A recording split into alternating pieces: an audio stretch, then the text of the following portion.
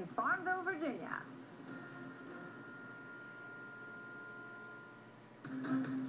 It's noon on the West Coast, 3 p.m. in an American Mayberry paradise called Farmville, Virginia.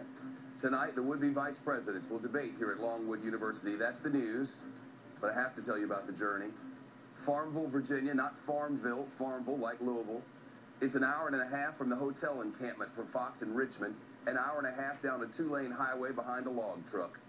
When they settled on Virginia is for lovers as the tourism slogan back in 1968, they must have been talking about this place. Over rolling hills in a land far from the history books where a look out the window is a picture postcard of rural utopia. As you progress, stay straight at the turn for Tobaccoville, right past the lake, and the sign reminding the locals there's a turkey shoot coming up.